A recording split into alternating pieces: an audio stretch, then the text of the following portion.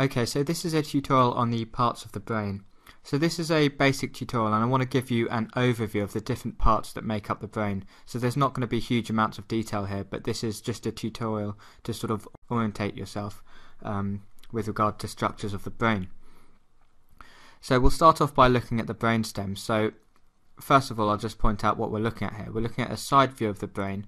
Anterior is this side, posterior is this side, and obviously superior and inferior. So you can sort of see the brain, how it sits there. So I'm just going to rotate it around and we'll take a look at the brainstem. So I've just removed some of the nerves to make it a bit more clearer. So the brainstem is this bit here, and it consists of three parts. You've got the medulla oblongata, the pons, and the midbrain. So the medulla oblongata is this bit here, which is most distal or most inferior, and it starts at the end of the pons and it ends where the spinal cord begins. So the spinal cord begins at the opening of the skull, at the foramen magnum, and this is where the medulla oblongata ends. So just above it you've got the pons, which is this bit here, and above the pons you've got the midbrain.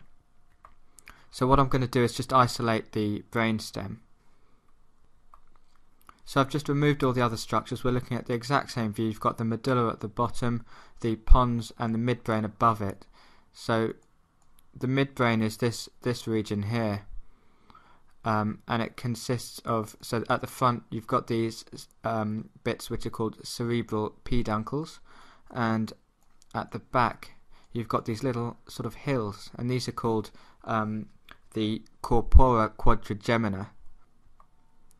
And this is Latin for quadruplet bodies, because obviously there's four little bumps. So the top ones are called superior colliculi, and the bottom two are called inferior colliculi. And the word colliculi is Latin for lower hills, because of their appearance.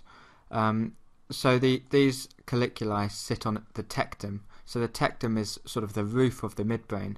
So tectum means roof in Latin. So these corpora quadrigemina sit on the tectum of the midbrain. So the midbrain is this structure here. You've got the cerebral peduncles, and you've got the tectum with the four colliculi.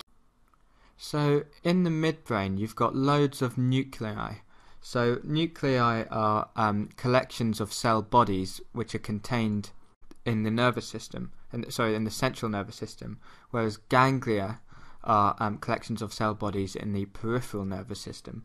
So in the brainstem there's lots of nuclei which are important for controlling functions like heart rate and blood pressure and respiration, as well as things like the level of consciousness and wakefulness and arousal.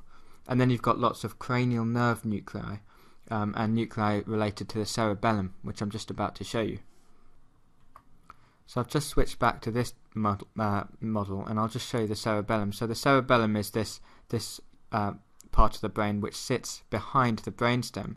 So you can see it here sitting directly behind the brainstem, and you can see it has these two lobes. So the cerebellum means little brain in Latin, and this has loads of connections with the brainstem, and it's important in motor control and coordination, balance and muscle tone and that sort of thing. So if I remove the cerebellum, you can, and I'll just remove the hemispheres as well, so we can see the midbrain here, so you can identify them by these the colliculi. So that's the midbrain sitting, and you can see, well, this is the dorsal surface of the brainstem. So the next part of the brain that we need to talk about is called the diencephalon, and this is the part of the brain that sits on top of the midbrain, and it consists of the thalamus, the hypothalamus, and the pineal body, or the pineal gland, which it is also called.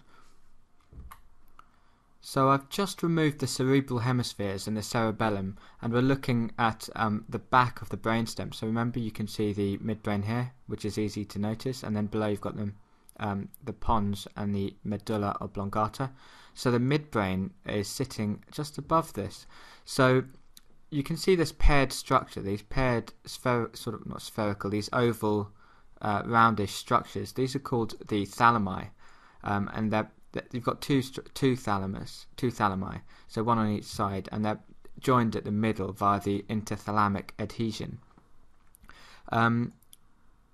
So just below the thalamus you've got the hypothalamus, which is a little bit smaller. So the hypothalamus sits here.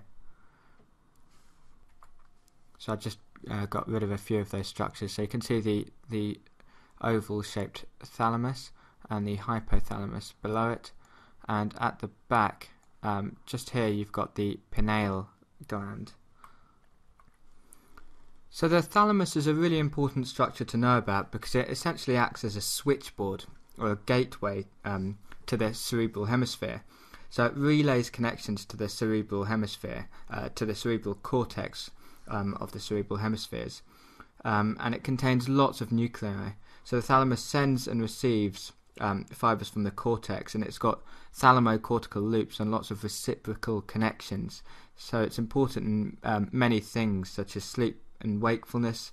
It's important in coordinating information from the various sensory systems, and it also has links to the basal ganglia, which I'll come on to talk about, and also the cerebellum.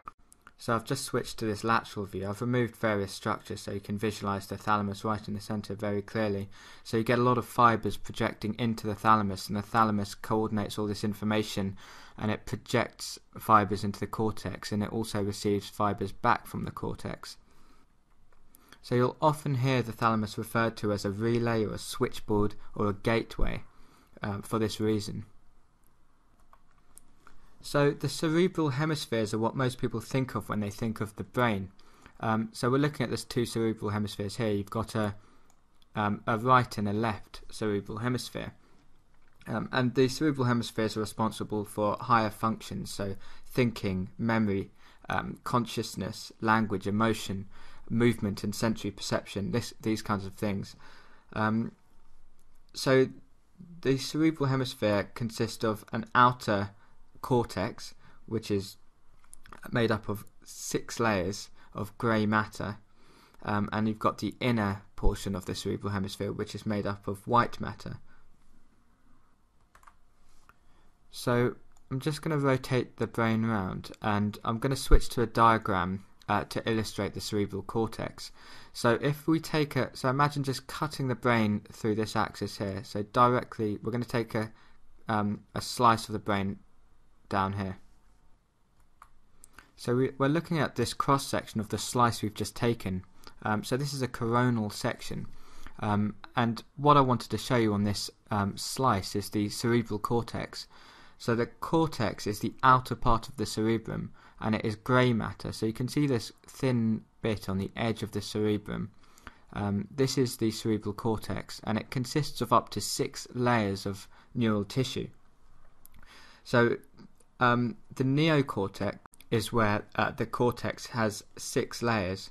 Any other parts with less than 6 layers are referred to as the allocortex, and this allocortex can be subdivided into an archicortex and a paleocortex. So these are parts of the cortex with less than 6 layers.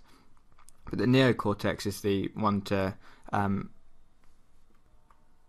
remember, because this is the newer, sort of evolutionarily newer part of the cortex, and is responsible for higher functions like language and conscious thought. So the neocortex has 6 layers. So just looking at the outside of this cerebral hemisphere, you can see that there's these grooves, and you've got ridges. So the ridges are called gyri, and the grooves are called sulci. And you've got lots of these different grooves and ridges, as you can see, and they all have different names. But 2 important ones to remember are the central sulcus, which I'm showing you here with the arrow, and the lateral sulcus. And I'll do another tutorial which goes through all these different grooves and ridges. But the reason I showed you these, the 2 sulci, the central sulcus and the lateral sulcus, is because these 2 sulci can be used to separate some functionally important lobes of the brain. So you've got 4 lobes of the brain which are separated by various grooves. So anterior to the central sulcus, which I'm drawing along here, you've got the frontal lobe, because it sits behind the frontal bone of the skull. So this is the frontal lobe that I've outlined in red. Posterior to the central sulcus, you've got the parietal lobe, and this runs like this. So I'm outlining this in yellow. And this is called the parietal lobe because it lies under the parietal bone. And inferior to the lateral sulcus, which I'm drawing on in green, we've got the temporal lobe. So I'm just outlining the temporal lobe here, and it runs like that. And right at the back we've got this lobe here called the occipital lobe, which I've just outlined in blue. So this is quite a rough illustration of the four lobes, but I wanted to show you that how the central sulcus and the lateral sulcus are important in defining these different areas. So anterior to the central sulcus you've got the frontal lobe, posterior to it you've got the parietal lobe, and then you've got the lateral sulcus, which inferior to the lateral sulcus you've got the temporal lobe. So the frontal lobe is important in decision making, problem solving and planning. The temporal lobe is important in memory, language, emotion and hearing, and the parietal lobe acts as a sort of integrator of sensory information, so it receives and processes sensory information, and the occipital lobe sitting at the back is responsible for vision. So that's a very crude overview of their functions, but it gives you an idea that different lobes have different functions.